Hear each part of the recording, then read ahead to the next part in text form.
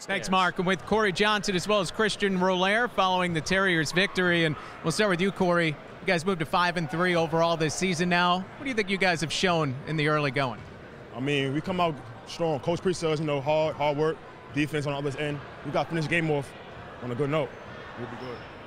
How nice was it to be back on your home floor? It was good. It was on the road for a while. 6-game stretch. Coach said something coming to a high intensity. We'll be good. It's a fun promotion tonight with the Silent Night. What was it like playing in front of a crowd, knowing that they were going to be silent until you guys put up 10 points? Yeah, that was something new. I like that, though. Like, the crowd got into it, and then we scored. Everybody was into it. Intensity picked up, 100%. Lenson Aubrey, the big three, finally got everyone going. Well, congratulations on the performance today, Cori. Thank you. Thank you. And Christian Rohlehr with us as well. And Christian, late in that game, really able to dominate down low. How good did that feel? I felt pretty good. We were just taking advantage of the size of the players, so yeah. How comfortable are you getting being a part of this program now? I'm starting to get better, so I'm starting to get real comfortable now. At first, it was hard for me to adjust to this the style, but I'm getting used to it now, and I just want to keep getting better from now on.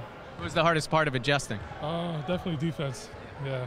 What do the coaches get on you about? What are they looking to see from you, and where do you think you've shown some progress here? They just want me to keep rebounding, blocking shots, set screens and roll hard. 5-3 overall now. What do you think about the way this team has gone about it in the early going? It's pretty good. We just got to keep getting better. We're going to play a real good team our next game, so we got some things to work on defensively. Christian, congratulations on the win, and thanks for the time. All right, thank you. I'd send it back out to you, Mark.